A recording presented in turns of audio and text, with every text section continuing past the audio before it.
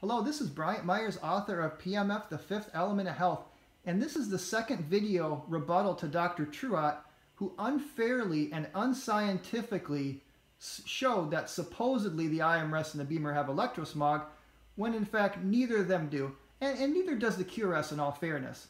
But Dr. True Ott was showing the QRS was electrosmog free, and supposedly the BEMER and the iMRS had electrosmog, and he was using very sloppy measuring procedures, probably in a room that had a lot of stray fields. Now I'm doing this in my bedroom because I am opted out of my smart meter. I don't use Wi-Fi.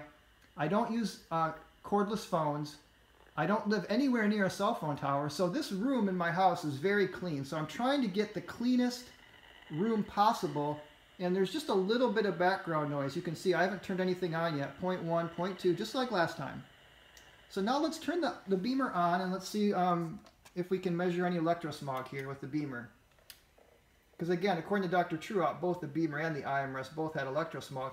And it's worth noting that both the BEMER and the iMRS, I didn't mention this last time, have an AC to DC converter. And that's actually filtering at the wall the AC to DC. It's converting it to a clean DC signal. So that actually really helps to minimize electrosmog.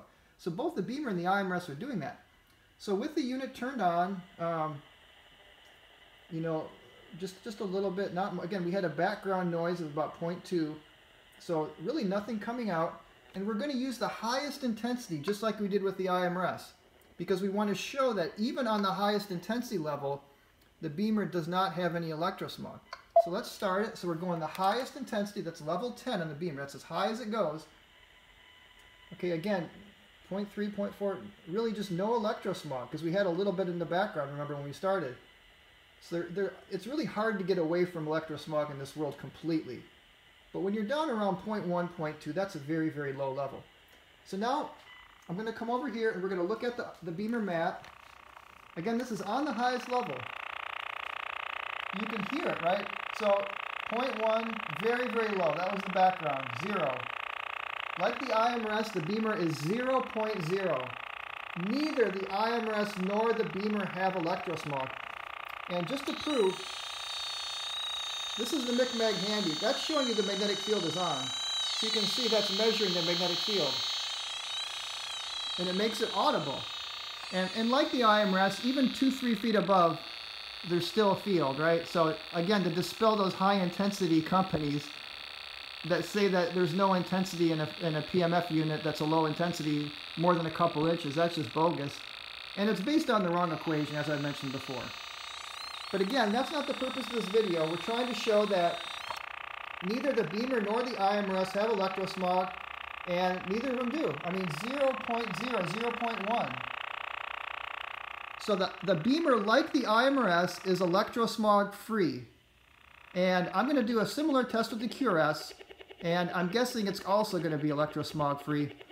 But it's really a shame that videos like Dr. True Ott, who by the way is a distributor for the QRS, so he has a vested interest in making any competitors look bad, and the guy that was there filming it is one of the main distributors for North America. So obviously they have a vested interest in QRS, so it's not a very unbiased video. So I want to show people that, and I do feel that the iMRS, BEMER, and QRS in that order are the three best PEMF devices, and I feel they're the antidote to electrosmog. They're not a source, they're the antidote. And you know, in my book, on chapter 7 of my book, I have a whole section where I show that low frequency, low intensity devices are like taking an electromagnetic bath that washes your biofield of that dirty electricity. So, I tested this myself. If I'm having a day where I'm on the computer for a long period of time, I'll lay on the iMRS 2000 and I feel just my body relax. It's almost like all that static electricity from the computer gets washed away. And even Dr. Magna Havas, who's a worldwide expert on electrosmog, did a study with, you know, the iMRS 2000 or the iMRS 2000 and found also that her blood dramatically changed before and after working on the computer. So again, low frequency, low intensity is the antidote to electrosmog. It's not a source.